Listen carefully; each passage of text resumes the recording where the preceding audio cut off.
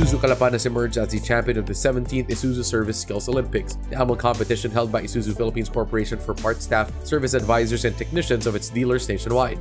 According to IPC President Noboru Murakami, the annual competition is a showcase of the exceptional skills and knowledge of Isuzu's after-sales representatives nationwide. After a grueling 4-day online skills and knowledge testing, Isuzu Calapan was awarded this year's Dealer Grand Champion, besting 26 other dealerships in the competition.